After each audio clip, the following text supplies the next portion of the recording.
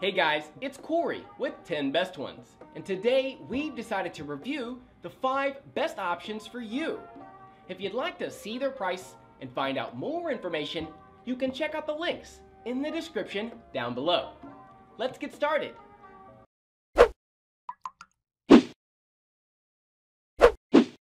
Moving up, we have the most versatile model out there. Let's take a look.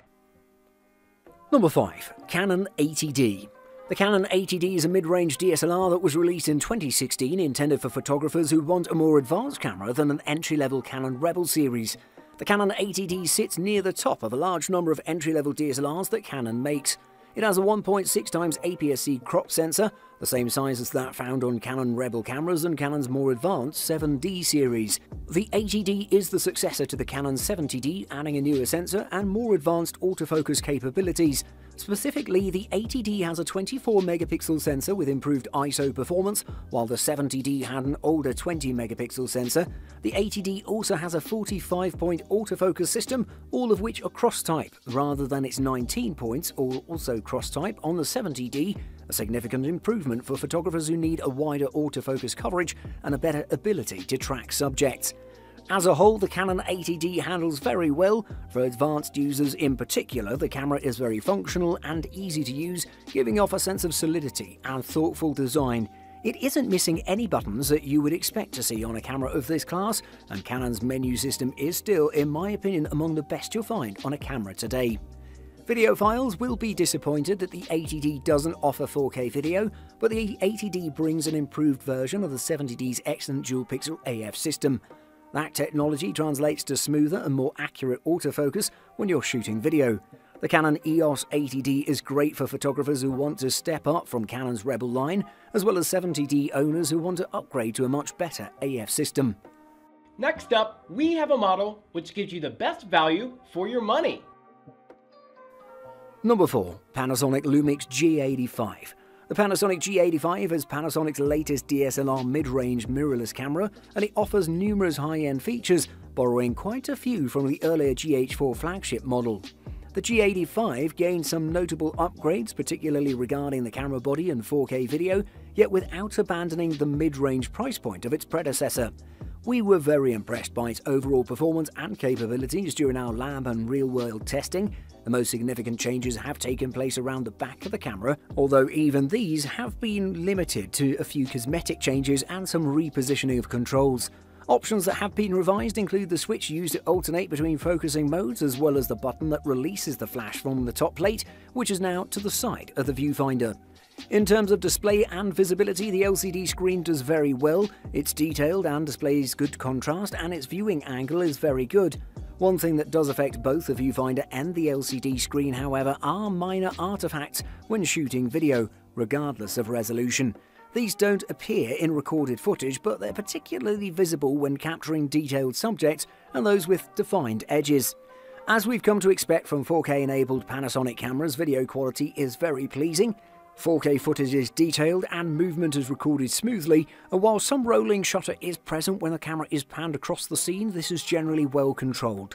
Full HD footage is a little softer by comparison, so it's best to record 4K footage if memory card space permits, as this appears much crisper when viewed on a non-4K display. The image stabilization system has a noticeable effect on smoothness too. The Panasonic Lumix G85 may not be the most radical upgrade we've seen in recent times, but there's still an awful lot to like about it. This next pick is one of the lightest models out there.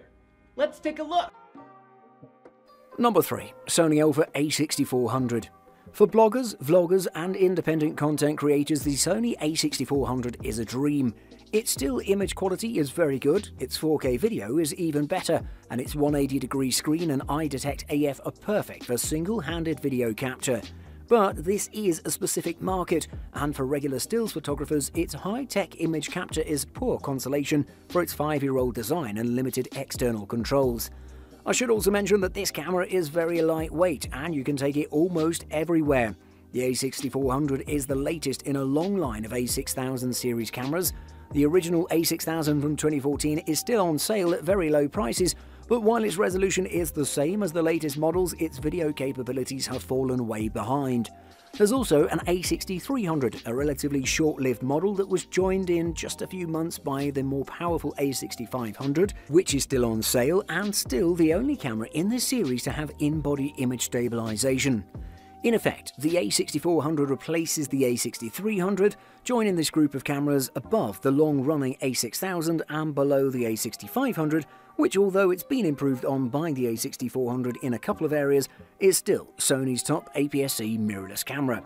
It's good to see a new model joining the Sony APS-C mirrorless range, which was starting to feel a little neglected, but what we really wanted to see is the long-rumoured new high-end Sony A7000 model.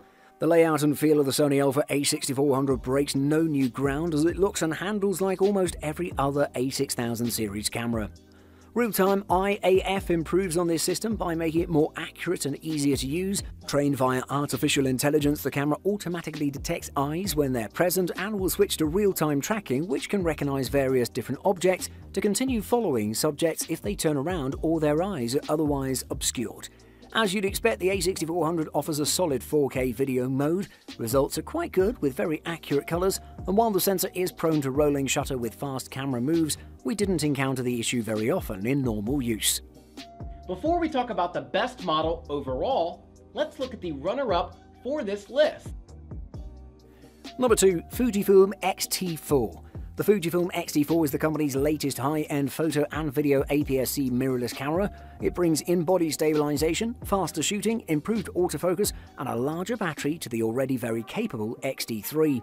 Fujifilm says that the X-T4 is a sister model to the X-T3 rather than a replacement, which is born out of the specs and the pricing. It's a 26-megapixel camera capable of 20 FPS shooting and 4K capture at up to 60p. In use, we found it offers distinct benefits over both the X-T3 and the older X-H1, and although the autofocus performance isn't cutting edge, it offers one of the best stills and video options you can buy. As with previous Fujifilm cameras, the main menu is pretty well laid out, with icons down the left-hand side that break most of the options into logical sections. The setup tab at the end of the menu is somewhat long and congested, but it is at least broken into named subsections to help you find the setting you're looking for. There's a customizable My Menu tab if you find yourself regularly needing to access settings that you've not assigned to a button, or the Q menu, but we rarely found this necessary. In many respects, the X-T4's video spec is very similar to that of the X-T3, however, the provision of in-body stabilization and a larger battery significantly changes the way it can be used. For the most part, the X-T4's video capture options match those of the X-T3, giving you some really high-end capture options and excellent image quality. On this camera, you gain the option to record the more web-friendly AAC audio in the camera's 8-bit H.264 modes rather than linear PCM. 4K video can be captured for up to around 30 minutes or 20 minutes for 50 and 60p shooting. It's a really good stills camera, it's a really good video camera, and the thing it excels at is switching back and forth between the two. Finally, the next model is the best overall. From us, it gets a perfect score in all categories. Number 1. Panasonic Lumix GH5S. As a 4K video camera, the GH5S is extremely powerful and extremely good value. Our real-world tests indicate its high ISO performance still lags slightly behind its bigger sensor rivals, but professionals will love its high frame rates, 10-bit 4:2:2 recording and high bit rates. It's not all good though. The lack of sensor-based stabilization will put many people off, and the 10-megapixel resolution is just too low for it to be a convincing stills camera. For videographers, the GH5 specs are sensational though. It's only when you drill down into the technical details that the difference between this and regular cameras that shoot 4K videos start to become apparent. For stills photographers, it's a different story, and the biggest turn-off for stills shooters will be the 10.2 megapixel resolution. That's about half the resolution of what most photographers today would consider a working minimum, though it's still enough for a top-quality A4 print or a full page in a magazine. The GH5S can also shoot continuously at 12 FPS in AFS mode, with the focus locked onto that first frame, or 8 FPS with continuous autofocus.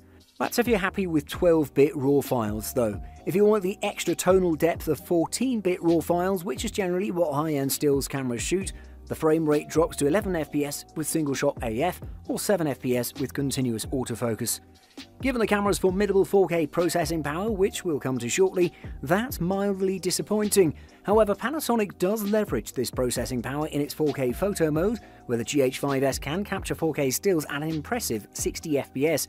These stills are around 8 megapixels in size, and while that's a big drop on one of Panasonic's 20 megapixel models, like the Lumix G9, the drop from 10 to 8 megapixels on the GH5S is pretty small, which makes this 4K photo mode a very interesting proposition for action photography. Overall, it really is the best camera for video in 2020. Buying guide. Firstly, sensor. For best results, the sensor resolution must be at least twice the video standards resolution. That is to say, for a 720p camcorder's sensor resolution should be at least 1.8 megapixels. For 1080IP, it should be at least 4 megapixels, and the same goes for each chip on a 3-chip model. Higher resolutions will most likely not improve the video, however they may give higher still photo quality. When it comes to the types of sensors, most camcorders employ CMOS sensors, the latest development in CMOS being BSI technology, or backside illuminated, which tends to give better results in low light situations. Secondly, data rates. Just like your cell phone data plan, you don't get something for nothing, and even though capturing high-resolution imaging isn't generally a problem these days, when you start recording minutes of video at 30 FPS or 1800 frames per minute, this can take quite the toll on the camera. Even shooting at lower resolutions of HD and 4K when compared to still photo resolution, there are many issues that can pop up, such as overheating and your camera shutting down, or dropping frames if your recording media is not up to snuff. Thirdly, usage. This is a big question, and since it's hard to constrain this down to just a few popular uses, we want you to at least keep in your awareness what you think you'll be using your camera for. Some frequent uses we've seen, and their answers include filming sports. Grab a good AF system, especially if the sport involves a lot of movement. Filming music videos. If outdoors, check for low light sensitivity. YouTube videos. Any will do, especially if you're vlogging, and more. And lastly, resolution. The resolution indicates how many pixels are in the footage, with more pixels offering greater clarity and detail. Where just a few years ago the decision was between standard definition and high definition, the question is now high definition or 4K.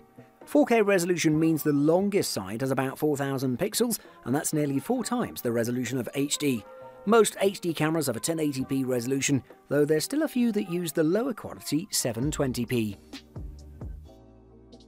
Thanks for watching. I hope you liked the video. If you found it helpful, please remember to leave a like and subscribe to my channel to see more videos like this in the future. If you have any questions related to these products, you can leave a comment below and I'll get back to you as soon as I can.